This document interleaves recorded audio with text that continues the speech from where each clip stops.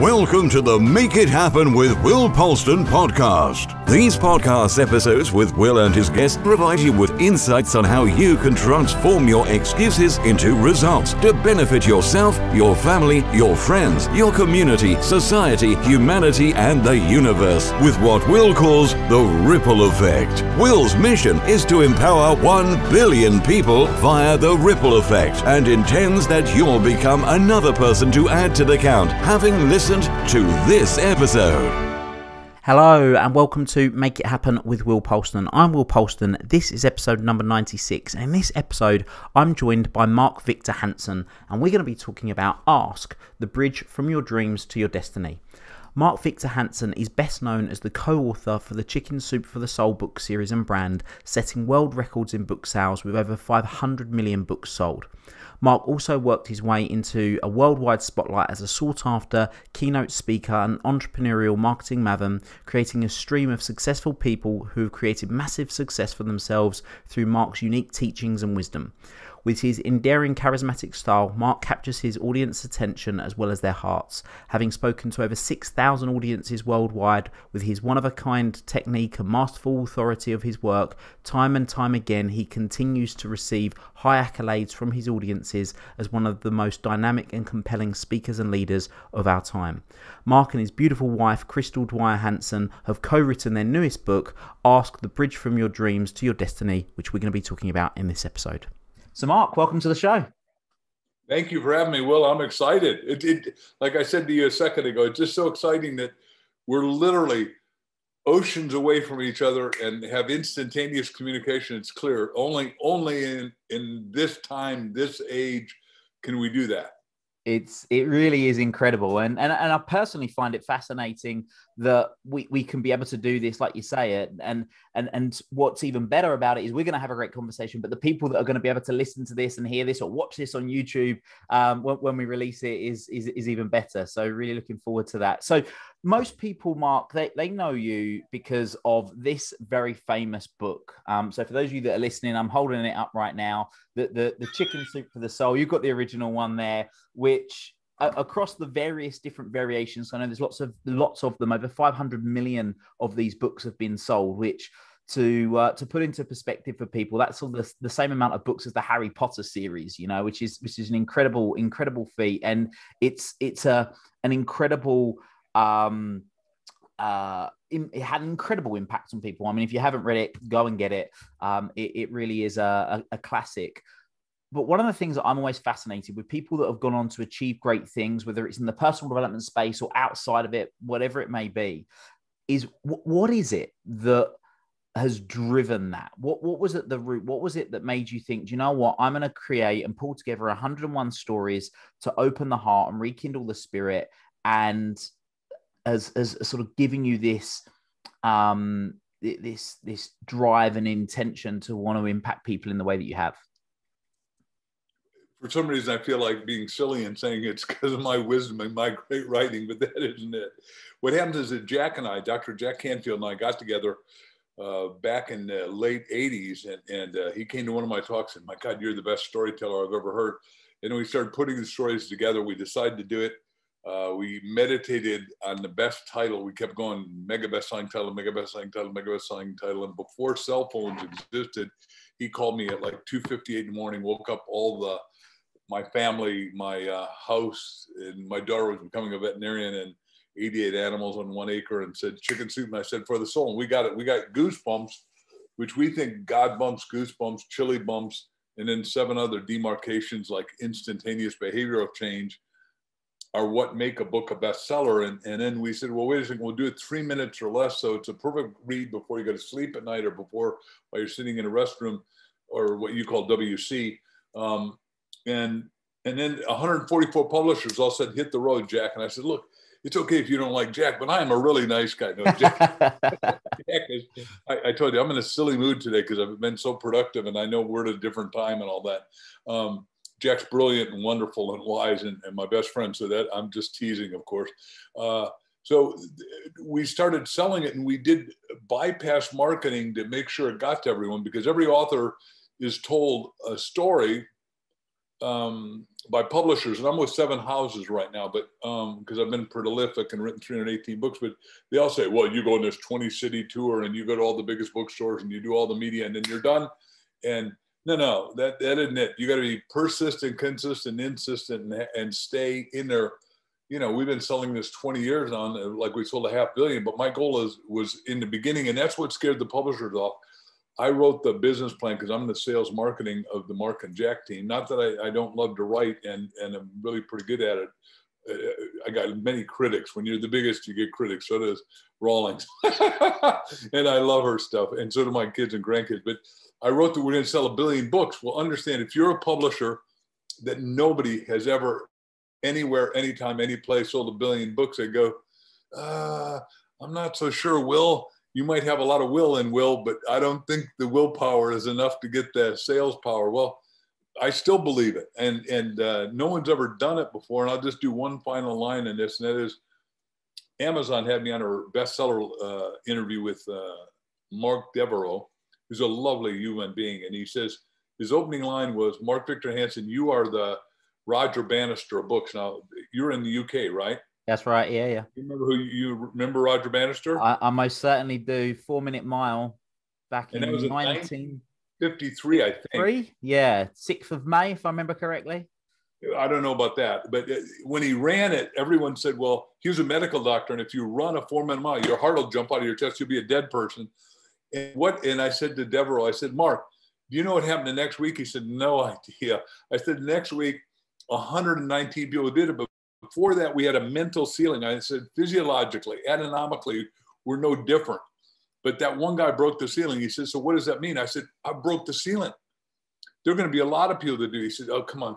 Why do you believe that? I said, look, 3 years ago, there's no such thing as $1 trillion company. Now, you guys do numbers different in the UK than we do in America. But for us, 1,000 thousands, a million, 1,000 millions, a billion, 1,000 billions, a trillion. Just go with me for a second. We had $1 trillion company. Now we got $5 trillion companies, and we got $2 trillion companies. He said, oh my God, I never looked at it that way. I said, so I appreciate your acknowledgement, but I want to break through for everybody. And I want to break through. I said, this is going to be shorter, and I'm sorry if I'm over waxing here, but we have 4 billion people on the planet that can't read whatever language they're in.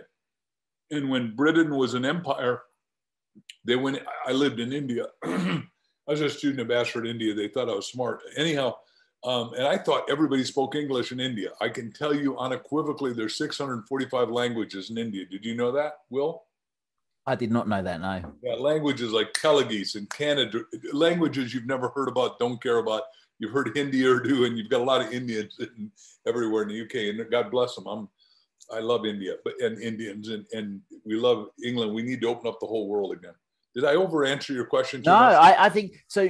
What I really take from this, and this is something that I personally work with a lot of my clients to do, which is to open up the possibility of their potential. And a lot of people that listen to our show here, they're people that they're searching for that new way of thinking or that new way of acting that's going to create limitless. Well, they've already got limitless possibilities, but change maybe the contaminated thinking that's preventing it from being achieved.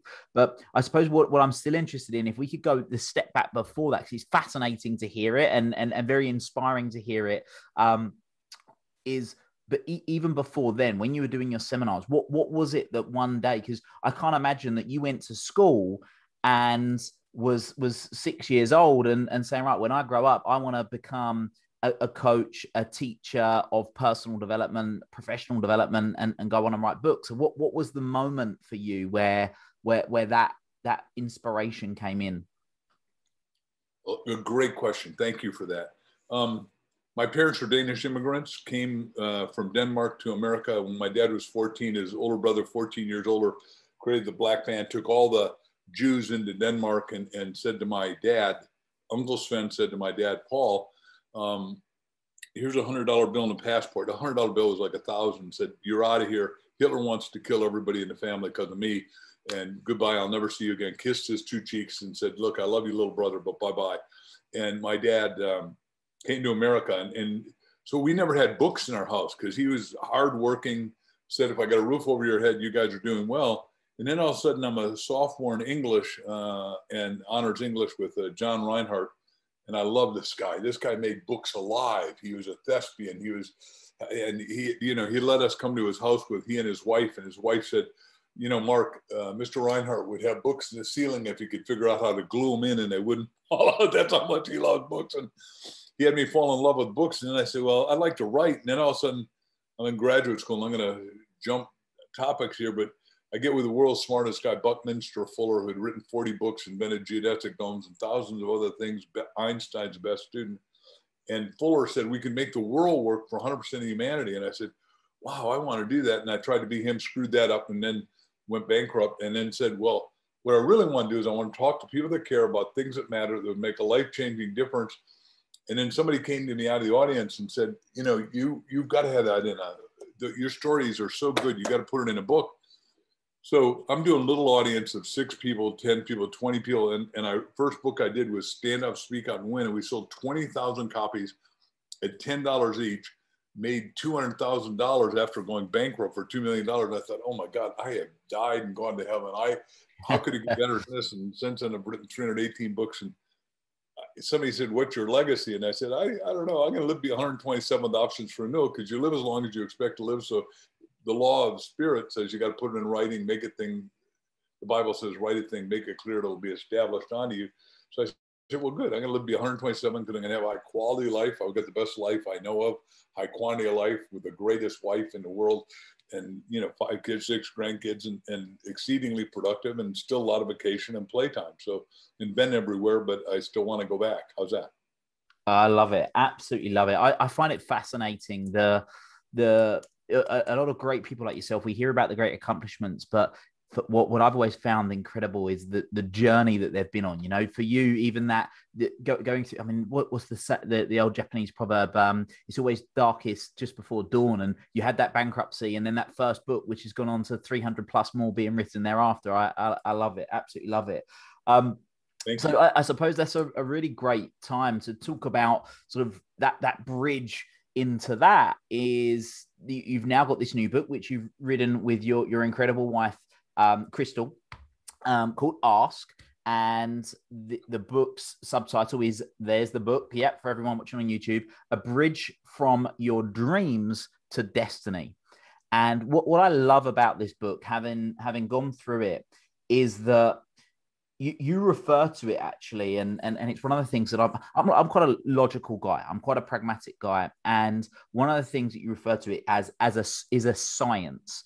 And whilst I think that the art and science are 2 things that are very important to be able to create whatever it is you want to create, especially when it comes to success and sort of living your dreams, for me, the science is, can it be replicable? Like, what are the processes you need to follow? And in the 3 parts in the book, which you have put together beautifully with your wife, there's some really incredible, I mean, we're gonna talk about it in more detail. But what was it that prompted you to write this book? I mean, 300 plus other books, but why Ask? Well, first of all, I think I got 3 answers. Number one is that my wife and I have traveled to 80 countries so far around the world. I want to go to all 228 before I pass on, when it's safe and all that good stuff. But we've met great people, wonderful people, talked to 7 million people, which is some sort of record, I guess. We all these educated, sophisticated, delightful people. But the difference we saw between somebody who succeeds a little and somebody who had vast success is one thing only: they know how to ASK to GET what they want. And once they ask, they start going towards their destiny. And what we said is, wow, what if that's true? Everyone's got a destiny and it's hidden inside. Now, spiritually, Christ said, ask and you shall receive, but he didn't detail how to do that. And so we said, well, wait a second, if everyone has a destiny, let's make it so simple nobody can miss it. But it's, and that's why we wanted to read the book. But we said, you got to ask yourself, ask others, and ask God. Those are the 3 channels. And it's so simple. You'd say, well, I know that already. No, unless you got it detailed. And what's happened is we've all suffered COVID confinement cocoon. And you guys, are you allowed to? Yeah, we've kind of got some freedom, let's say now. But yeah, it's still different. He's still different. Yeah, you in Australia and a few other places. So what I'm saying is, hey, look, we didn't know, like when Jack and I wrote Chicken Soup, we wrote it because we knew the soul of the America was in trouble. Now, what we discovered was the soul of the world's in trouble. That's why we sold so many books. And so, right, and you as a speaker, writer, thinker, podcaster, thought leader, I'm asking you to look at the pain points, and the pain points on the planet are bigger than they've ever been, right? So one of the last question we have in the book, and I'm jumping way ahead, and then I'll go back to the question, is that we got Peter DeMant, Dr. Andis, and I know each other pretty well. He's a double doc, MD, Harvard, PhD, MIT. But he says, look, every one of us that's in a think place like this seminar of yours and this podcast we're doing, you got to ask yourself, what am I personally going to do during this decade to positively affect 1 billion people? That's 1,000 million people. What are you going to do? And I'm going to positively affect them with my books, but I also own an energy device company called naturalpowerconcepts.com. Everybody can go there, look it up, watch all our videos, and you go, holy cow, this guy's really a critical person, because every one of us, because I love what you're doing in this podcast to make it happen. Every one of us is here to make something happen. Now let's do the opposite. When somebody isn't being who they're supposed to be, doing what they're supposed to do, and having what they're supposed to have, they get despondent, depressed, disconsolate, and this depression goes to suicide. Like I had a friend this last week commit suicide. Now, if he called me, I think I could have talked him out of it. Second, a little girl writes me, we have Girl Scouts is a big thing. And obviously I've got a lot of daughters and granddaughters, and all of them are Girl Scouts, and boys, Boy Scouts are the equivalent. And she writes and says, look, I'm getting the Golden Award in Girl Scouts, and I'm 12 years old, Mr. Hansen, or Dr. Hansen, whatever you are. And I need you to tell me how we can get Girl Scouts to be passionately on purpose so they don't commit suicide, because suicide's going nuts. Well, look at that. I got, you see the hair on my arm go up, because I'm, by the way, this pisses me off. And I'm not supposed to use that term, and I know that. But no one should be, especially a 12-year-old, even considering something like that. But they need to have a passionate purpose that's bigger than they are, that is going towards one thing, their destiny. Because if you believe you got a destiny and you're nodding your head, and some of you that are listening and not able to watch us on audio, and as this propagates out, I really want you to get from my soul to your soul through Will's soul, that if you are using your soul and you're alive, and I don't care your chronology, as little as a little Girl Scout and even younger, to somebody, I wrote a book with Art Linkletter when he was 98. So this whole spectrum, needs to get done. And everyone, if you're alive, you've got something to do. You've got a destiny to fulfill. I don't necessarily know what it is, but Chris and I think our destiny with this book is to help you get to your destiny. And we're saying, hey, look, get a copy of the book. And universally, you can get it at Amazon worldwide, with the exception of China, I guess, and get a copy of the book and go over every question with somebody significant to you, your spouse equivalent, church mate, temple mate, ashram, whatever, whoever it is, business partner, mastermind partner, and go over the questions to find out what your destiny is. And I say that because I said the 3 parts to this. All of us are over endowed with mind power, but if you don't use your mind power towards something great, your mind power involutes rather than evolutes. You blame rather than learn, and you work against yourself. And you do want to, like my friend who hung himself, and I heard how awful it was, but let me do the good news of that. His best friend called me, and while I was spinning for an hour this morning, took me through the gory details. But the good news is he had listened to my seminar, and I said, hey, look, if you're healthy, give away all your body parts, give away all your blood, because somebody's going to die if they don't get the 9 pints of blood you got. He did everything. He gave away all 8 parts of his body, his lungs, his heart, because when he hung himself, he didn't die instantly. His heart kept beating, although he was brain dead. So they kept him alive. And then I didn't know this part. And if I'm going, it's too gory, I apologize. But he gave skin to 1,000 people because he listened to my seminar and said, when you die, somebody needs what you got. You don't die spiritually, you only die physically. Right? And if it doesn't violate your spiritual belief system, I believe you got to give all your body parts away. Because I wrote a book called The Miracle of Tithing, as you know, or people say, what's that? Miracle of Giving. And I've done that, right? And have I gone too far? Or is that helpful? No, I think, and there's some questions that I'm going to ask about this, and Sure. we can sort of build into it. And I think that, like even just what you've said there, like in that very short period of time, a friend of yours, you've had that terrible news. You instantly, you've been able to see, I mean, you've been doing this for decades, right? But you've been able to see the positives in the situation and be able to flip it, not in a way that means that you are denying it emotionally and you're trying to bury it and just blindside what's going on, but you've been able to see it in a light that is empowering and enabling you to be grateful for the situation in terms of where you're at right now. Not only that, let me go deeper. And I've not done this on any show before, and it's a little heavy on me, and I hope it's not too heavy on the listeners. And if it is, I apologize to anyone I've besmirched. But my friend, you know, when somebody dies, if you saw the movie Coco, which we had to see with our grandkids, which is a great movie, but it shows, you know, when you go to heaven, there's the streets of gold, but it actually shows the gold as gold leaf and it floats. I thought, wow, that's a cool picture of those. And I don't know what it's like, because I haven't, you know, chronologically, I'm still alive. So, and we got an amnesia when we come into life, as you know, spirit's been alive forever. So, but the other thing they said in that movie, which I'd never thought of before, is that when one of your peers or relatives die, you're supposed to pray for them to release them out of being locked onto the earth plane, which is very dense.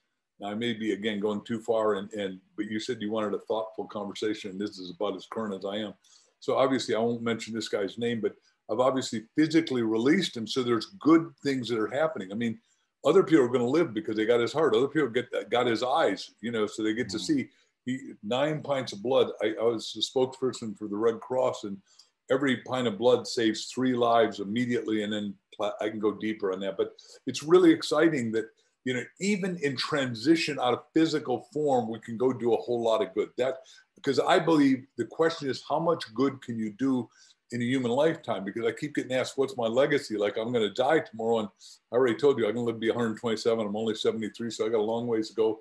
I got a lot to do. And it's all, I got 7,000 goals in writing, because most people, goals for me is, what am I going to do after lunch? No. Look, Bubba, that isn't it. You missed the program. What are you really going to do with your life? Love it. I've got to ask the question now before we go on. So you mentioned Peter Diamandis before. I love Peter. I've actually I've got an interview with someone he's just written a book with more recently, The Future's Faster Than You Think, Stephen Kotler, in a couple of weeks. I would love to get his phone number from you when we're done. We'll talk for a few seconds. We'll speak separately, and we'll sort that, no problem. But yeah, I in terms of Peter, I've been part of Abundance Digital and some of the stuff that he's doing there. And one of the things that I say to people all the time, they say, well, what age are you going to live to? Right. And most people go, 80, 90, if I have a good run. I'm like, I'm living to 150. And people think that I'm crazy, but it's because I've got a little bit more of an understanding of sort of the human genome, epigenetics, some of the advances that are coming out. I'm a big fan of with what Elon Musk is doing with Neuralink, I think it's called, and lots of different things. But you mentioned 127, which is pretty precise. So I've got to ask the question, why 127? Well, the Bible says in Genesis 6:3, you can go back and you shall have 120 years. Now, if that's average, I don't ever want to be average. There's no part, by the way, I was below average, and I've come from, you know, everyone, if you go back to my elementary school, everyone says, well, we're all smarter than Mark. He was such a dumbass. He was in remedial reading from 1st grade to 6th grade. Now, I didn't know that was a benefaction. I knew I was being called going to the slow class, but one of our daughters teaches special education. Now, she is so good, like that little white-haired lady I had, who I'm sorry I lost her name over my lifetime, but our little daughter finds, out of 15 kids she has in the morning and 15 in the afternoon, she's found 4 in each class that are Asperger's positive, sort of like Bill Gates and you know, let's talk about the people that are Asperger's. Bill Gates, Richard Branson, who is a dear friend of mine, Elon Musk, and all of them go like this all the damn time, right? Because they're Asperger's positive. But the average person looks at somebody like that and they go, that is a cuckoo brain, or whatever they call them, and besmirch them. And even the parents don't know what to do unless they go with somebody great like our daughter, Kelly. And Kelly says, look, Dad, I'm bringing out, and Mom, I'm bringing out everything that you guys have taught and believed. And my wife, her mother went to the classroom because we're ready to start school here in a couple of days again, which is crazy because I live in Arizona and it's 121 degrees outside. And we have to start school next week. But she's got the class all set up to find the magnificence in every kid. And I know I'm going too far here, but here's the magnificence. The school system set up in Cambridge originally as university, started as university and then went back to biology and chemistry and screwed the whole deal up. They don't study universe anymore. And they don't also, when we're doing IQ tests, we're not testing enough. And I won the Horatio Alger Award, which means I came from rags to riches. I've been a little excessively philanthropic, but 10 of us win it. We get a gold medal in the US Supreme Court with Judge Clarence Thomas every year. And we got to go back, and we've helped 25,000 at-risk kids get to go to school. That's not important, except to say 2 winners got kicked out of school. Both of them will when they were 13. This is critical. First is Quincy Jones. Now, he made a guy named Michael Jackson. Whether you like his music or not is not the point. The other guy that got kicked out of school is David Foster, who found Barbara Streisand. Found Barbara Streisand, found Whitney Houston, found Celine Dion. And do you understand what I'm saying? Is yeah. School, if you were my student and I'm your professor, or teacher, or educator, or administrator, I can't hold up a mirror and see what your real talents are necessarily if we're limited to STEM, which I love. And I think STEM is great. Science, education, math, technology. And I teach all the astronaut kids, communication and persuasion free because I'm part of Back to Space. And I hope I'm not going too far, but I want you to understand this system, if it's 360 degrees of potential, orchestration like those 2 guys do, and we're very close friends with David Foster and Quincy, not as close with Quincy. How the hell do you know if somebody could orchestrate the greatest music of the spheres that would last forever?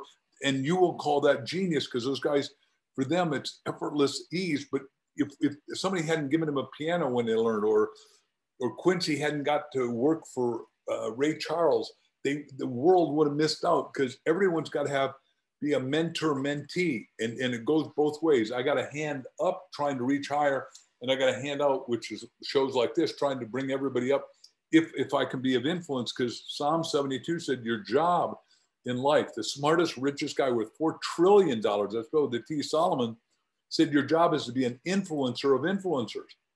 Well, that's, I'm considered a senior, although I still feel like I'm a 28-year-old body because I exercise every day, I eat right, I study all the same stuff you do with Demandis and his partner Cutler and Demandis' other partner, Dr. Ray Kurzweil. We just did a program a while together.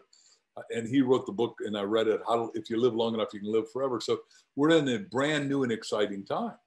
We are indeed. I'm smiling here. People are listening to this on YouTube. I've got a beaming smile. One of the things you said about reaching up and reaching out. There's a game, I'm sure you got it in the States as well, called Barrel Monkeys.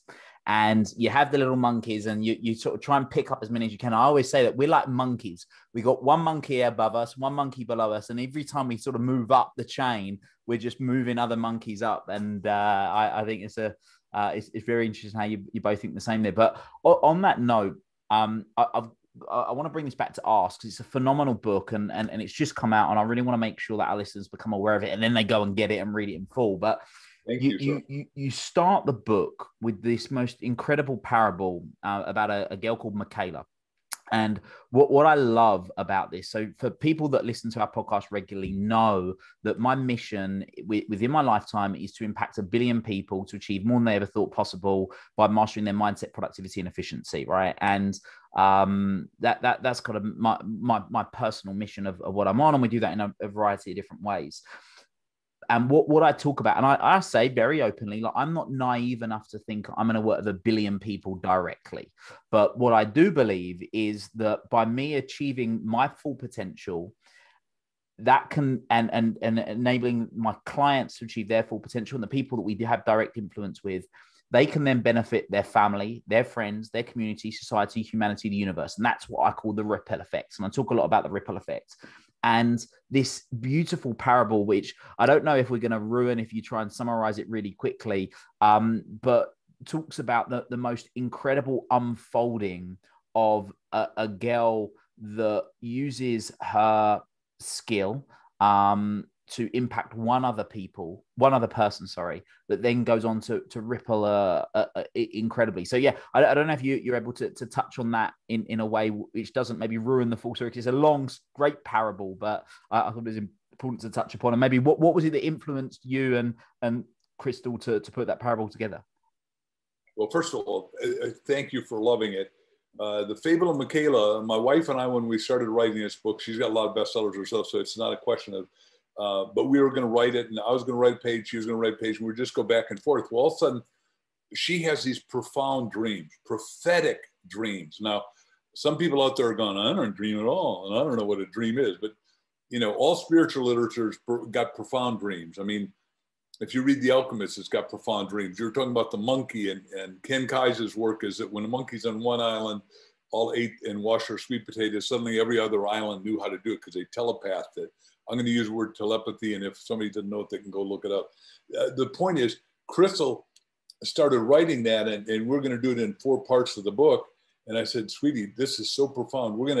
I got 3 Guinness Book of Records, for selling more books than anybody, #1 more than anybody, all that. But I said, this is going to be the first Guinness Book of Records for the longest prologue in any book ever in history, because a prologue is usually a couple paragraphs and maybe a page, and this is like 40 pages, but it is engulfing you in a story of a little girl that's had it in a time of kings and queens, which can relate better in Europe than anywhere, because we don't have kings and queens here, although I guess we do. All of a sudden I'm flashing, sorry. The point is, her parents lost her parents. She's in a rock quarry. She's having everything go wrong. And all of a sudden this light being shows up and says, let's talk about this. And I don't want to over distill it, but she starts teaching others to read, and her life transforms, because my cliche is, to be freed, you've got to read. And some people, so Jim Rohn said, if you can read and don't, you're no better than somebody who can't read. Well, it's tragic. And then I'm going to do one more thing on that, and I'll stay in the fable, but is that we got to get everybody to be able to be freed. And if you can't get an academic education, you can create immense value in yourself going toward your destination. If you read the kind of books I write and you write, called self-help action books, which is a zone that is not very old, and it did start in London with guys like James Allen and that, As a Man Thinketh. So we're in this wonderful time when all that stuff's available for the first time, and the COVID has forced us inside, so more books are selling than ever before. And what this woman does is read and starts waking up everybody. So when they read, their self-esteem goes up, their self-confidence goes up, their self-image goes up. And I'm going to jump through the story, but it's because we both had, obviously, I grew up Hans Christian Andersen fables, right? The ugly duckling. So she's essentially the ugly duckling that becomes, we find out that she's way great and beautiful, but she was misnamed, misnomered. And that's what happens to each and every one of us. And the beauty of this fable is that people suspend their disbelief, get into the story, which, by the way, we got somebody on Wednesday that says they're going to make it into a movie that's really a giant movie maker, which was our dream, because we want everyone to catch on to the Fable of Michaela, because it's not a fable set in time. It's a fable for right here, right now, to break everyone free again, so we all get to understand our full potential and the full potential of experiencing the whole earth at its highest and best and most noble. And then we make the whole planet beautiful, wonderful, and live in truth and beauty and accelerate. How's that? I think you've summarized it very well. I know a lot of people are thinking they need to, having just had that little teaser, they need to now go and get the book for that first 40 pages. But let's sort of expanding on that, because like I said, there's 3 parts to the book. You've already mentioned it's about asking yourself, asking others, asking God. I personally, I say, which I quote from Keith Cunningham, actually, that any problem is simply an unasked or unanswered question. And the quality of the questions that we ask ourselves will depend on the quality of the answers that we get, which again, you refer to in the book. But you also talk about the 3 main things in sort of both of your opinion that prevent people from achieving their dreams and turning their dreams into their destiny, which is fear, unworthiness, and lack of awareness. And the book helps people to go through and change this and enable these hidden dreams to be discovered and to be able to live this fulfilled life. And as you put it, which I think is so true, is that everybody has this this dream within them, which is their gift. It's their gift to the world that they're able to give other people, which you articulate beautifully in the story of Michaela. But if we can talk about the roadblocks, if you talk about the 7 roadblocks to people asking, like, what is it that stops people from asking the questions and preventing them from gaining these new insights, which gives them the awareness, the worthiness, and overcomes the fear? Well said. The 7 roadblocks, which all of us have some of them some of the time, and all of them some of the time, and very few of us get rid of all of them any of the time. Which, I'm not making fun of you, me, or anyone, but we've all gone through it, so we're sort of expert in it. But it starts with a sense of unworthiness, which goes to doubt, and doubt goes to pessimism, whereas faith goes to optimism, all of what you were just saying. Then you've got excuses because, well, I would, blah, blah, blah, blah, whatever it is. And we all got our own excusology going at one time or another. Then you got pattern paralysis, where you go over the same thing and keep doing it the same way. And Einstein said, if you expect to do something new and keep doing that, you're cuckoo, which means crazy. And then it goes all the way to disconnection is the last one. And the other day, I forgot to charge up my phone, and I went to use it in the morning and it was dead. Well, the phone was disconnected. I forgot to charge it at night. My fault. But a lot of us, that's why I say you got to read, because we get disconnected from our own growth, our own self-awareness, our own self-development. The road to who we can become is always under construction. There's no such thing as retirement. You can retire from what you do physically, but you can't retire on yourself. You need to keep pushing, moving forward, challenging yourself at every level. And I am physically probably stronger now than I've ever been, because when Chicken Soup was selling 15 million books a year, I can tell you what, I didn't have time to exercise. I didn't think, which is like a tragic mistake. Like I was being dumbass squared. So it's back to these 7 things, right? So and fear, every one of us have them, and we have them at different levels. Like we're with a guy worth $8 billion online the other day. And he says, I have to ask my wife to go up to the waitress and ask if our table's ready. So all of us have them. You assume that if you've got a lot of money, you won't have them. You assume whatever it is, you assume that stops stuff. And all of us need, each of us need all of us, Jim Rohn, you're saying all of us need each of us. And we have to create a mastermind. And when Jack and I created a mastermind, 2 at the power of 11, you created a 3rd new mind. So we saw the end from the beginning, which is what you got to do in a project. Like a farmer sees that if he plants a seed, he's going to get a harvest. But he's got to take care of it all the way through until it's time to harvest. And he's got to have enough manpower, woman power to harvest it, and then the marketplace to go sell to. It's the same here. All of us have infinite potential. The soil is ready. Everything's ready. But the soil of your mind has to be input with great ideas. And my cliche that goes along with the ask thing you said is, my cliche is the size of your question determines the size of your result. So people say, well, you're saying you're going to sell 1 billion books. Isn't that a little pompous, arrogant, and sophomoric? I go, what if I only got half there? Well, I'm half there, so it's not a bad idea. I'm pretty far along, so I think it's pretty cool. You know what? It's so funny. So when I started my coaching and training business, I was a couple of years in, and my goal originally was I wanted to empower 1 million people. That was a goal that I'd set. And I remember it was a Friday morning, and things weren't going the way that I wanted them to. And I remember sitting down one day, and I asked myself, what would I be doing differently today if my goal was to empower 1 billion people? And instantly I was like, I'll do that. And I was like, well, that's the answer, because those are what's going to get me where I want to be sooner. A good friend of mine's Mo Gawdat. I don't know if you know Mo, but he was the incredible book called Soul for Happy, and a new book that's just come out. Or comes out in September. But he was the chief business officer at Google X. And Google X's whole concept is, rather than just improve things a little bit, how can we get a 10x result? And sometimes you have to completely reinvent the model to get there and do what needs to be done. And I completely agree with you. Would you rather sort of just achieve the lower goal, or set the much bigger goal and get halfway there, which is still way further than where you go in the first place? So I love what you just said, because it just started clicking for you. When we wrote The 1 Minute Millionaire, which is 2 books in one, it's left brain. It tells the 24 things you do to become a millionaire in 90 days. The right brain is the story of a little woman who, you can see the butterflies in there, and it's my colors, purple and gold, and this is a universal symbol of freedom. But I did it with Bob Allen, who's a genius writer. And the freedom is, you get freedom from the end of the book. If you can see the butterfly, I don't know if I'm doing this right. Yeah. So see the butterfly fly off the top of the page. Point is, we got $1 million each before we wrote the book.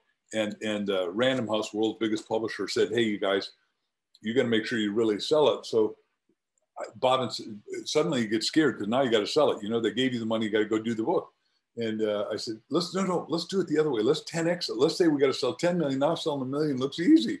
Yeah. And out of the truth, we sold 3.6 million. But what we did, because the book came out October 17, 2001, right after 9/11, after the World Trade Center blew up, which is tragic. And I did a whole book on that. But the point is, and Bob and I went there, and Jack and I went there, and all that. But what we did is we said, let's go to somebody who's got the list. And we went to a guy I'm working with again now, Paul Allen, 2 decades later, which is mind blower to me. But Paul Allen, not Bill Gates, Paul Allen, but Paul Allen, the guy who created Ancestry.com.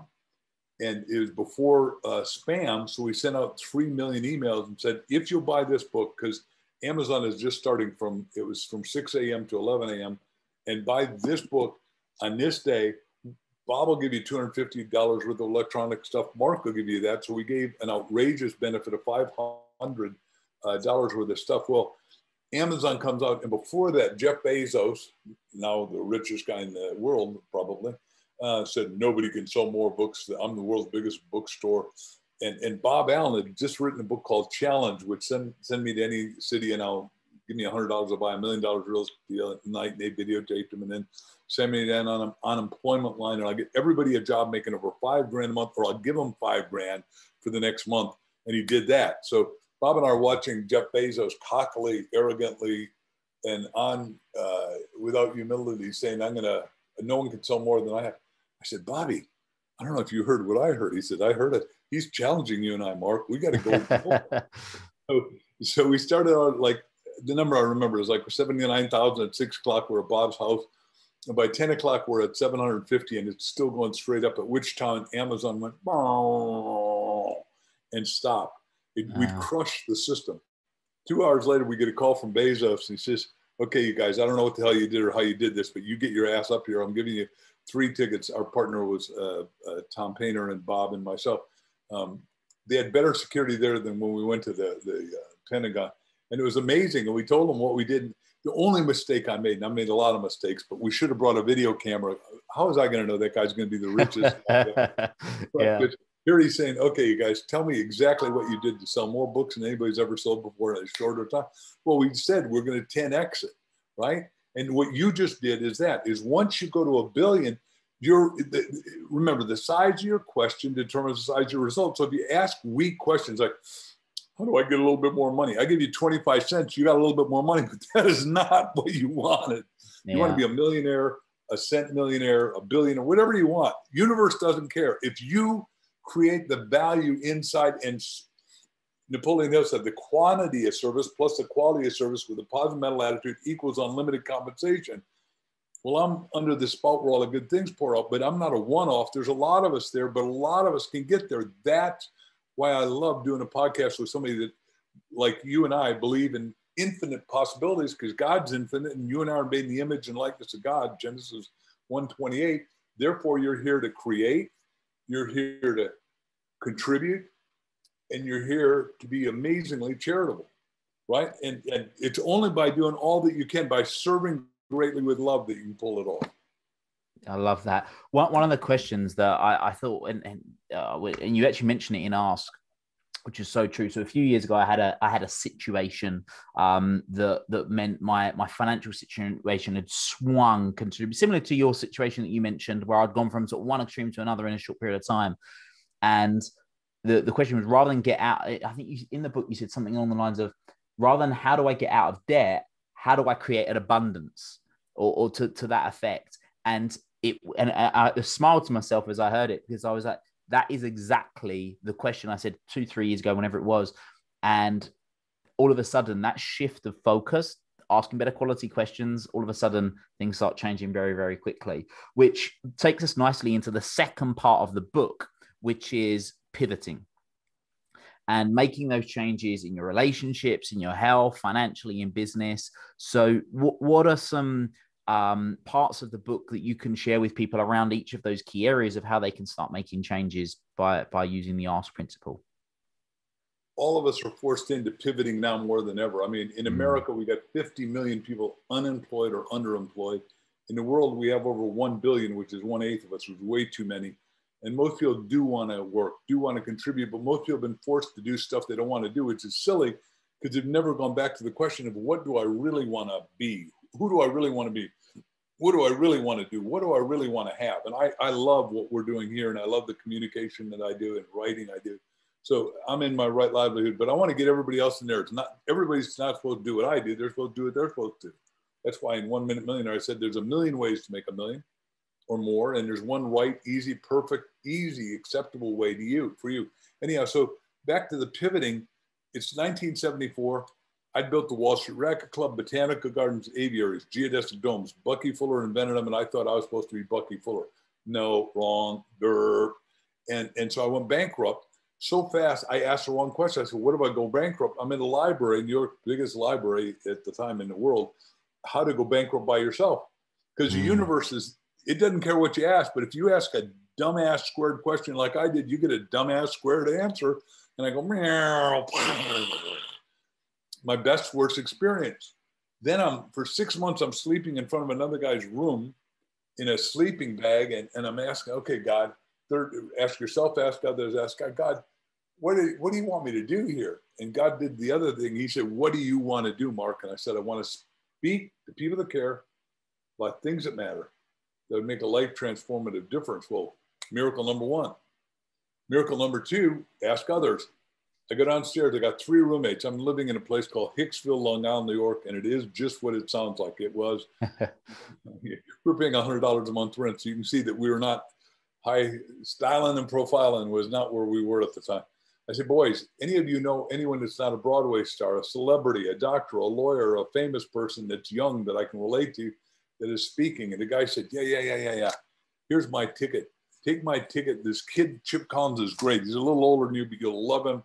He's talking out in Hauppauge, Long Island, New York, half hour from where I was.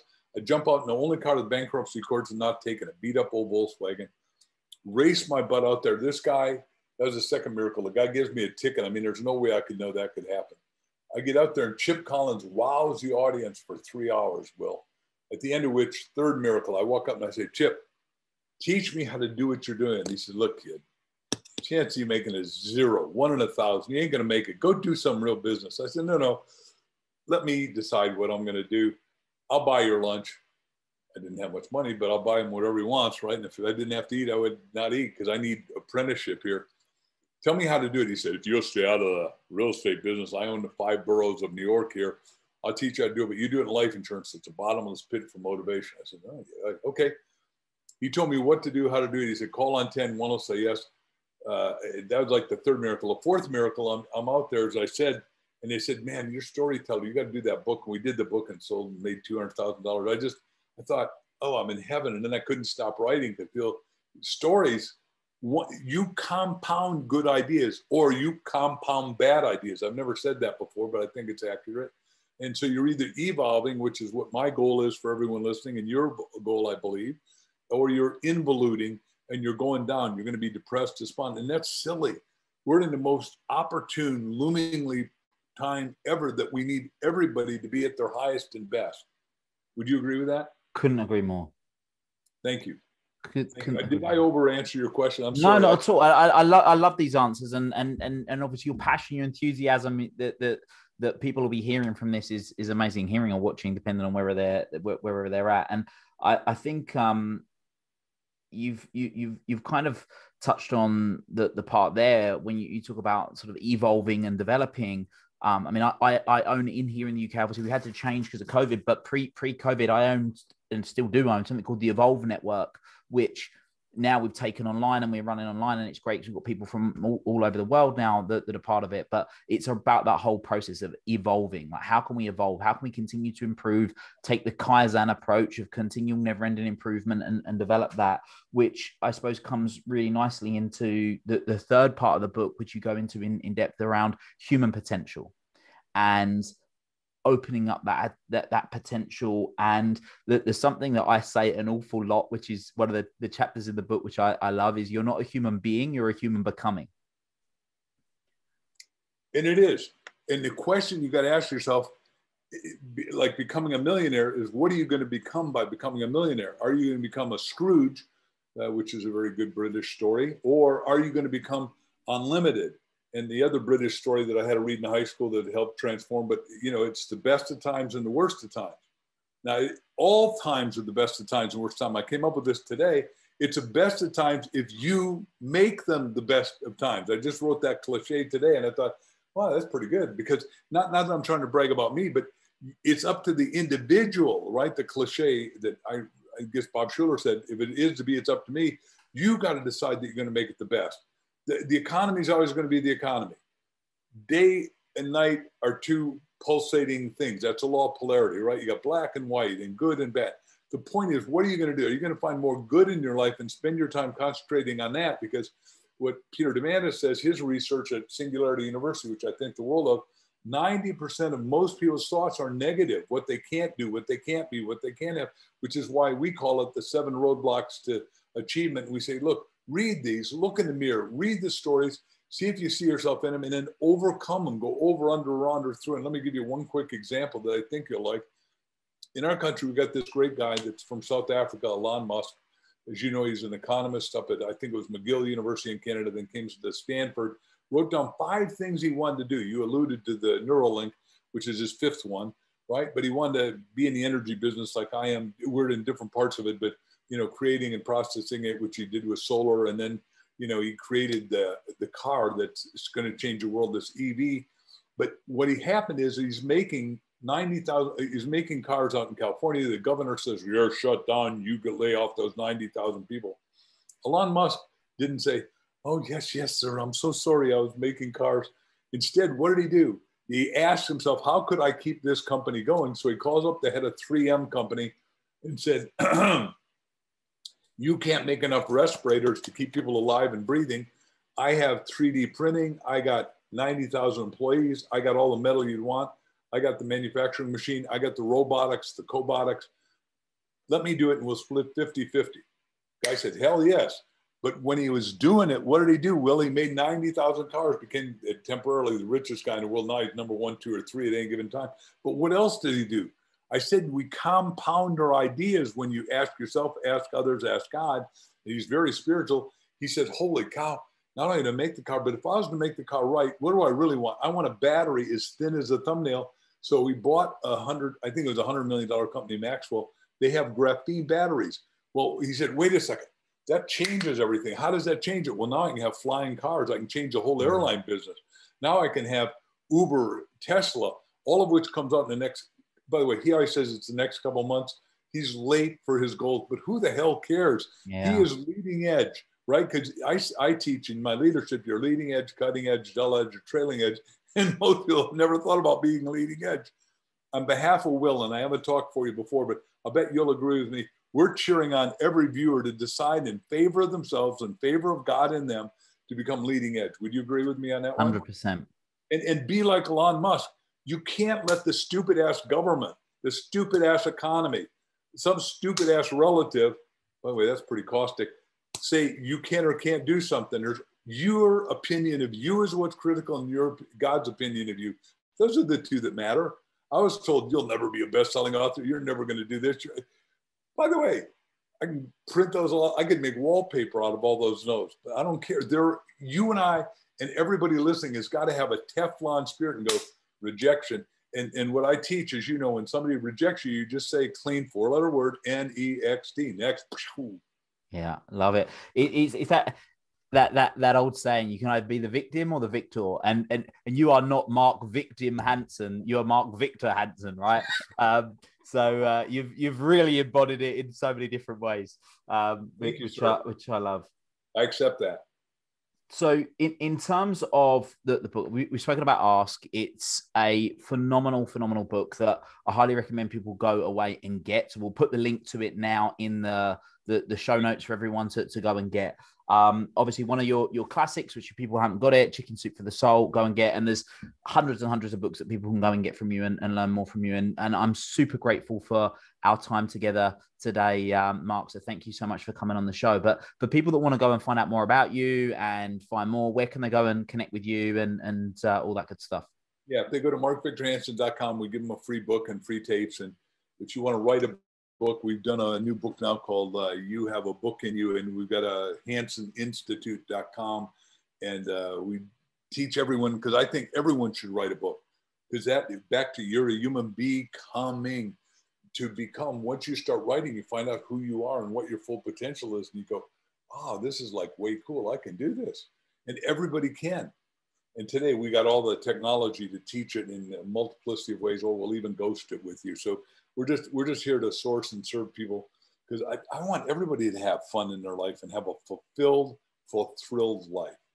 Absolutely. Well, look, guys, make sure you go and get the book. Ask, the bridge from your dreams to your destiny. Mark and his wonderful wife, Crystal, and to go and check that out. Thank you so much again, Mark, for coming and joining me on the show. We'd love to have you on the show again very soon. And for everyone else that's been listening, until next time, make it happen. Thank you for listening to this episode of the Make It Happen with Will Polston podcast. Make sure you join Will's free Facebook group, the Make It Happen community. Please support the show by subscribing on iTunes, Spotify, Stitcher, SoundCloud, or Google Play. Share this episode with at least one friend you think would benefit from it, and give Will a 5-star review wherever you download your podcasts. Until next time, make it happen.